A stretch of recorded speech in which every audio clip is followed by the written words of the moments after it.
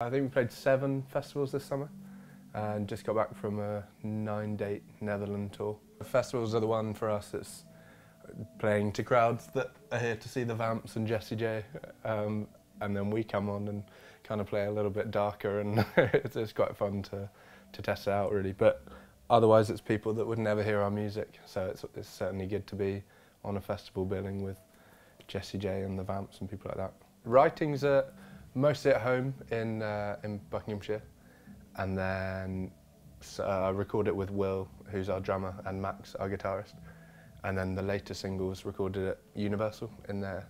We just recorded a demo in their studios, and then gonna finish it off and get it out in November, I think.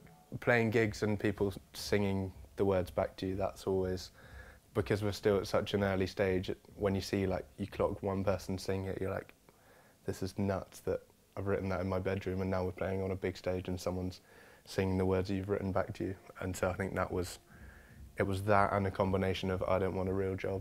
The War on Drugs, a huge fan of them. Cool. And Foals and Bombay Bicycle Club, obsessed with those guys.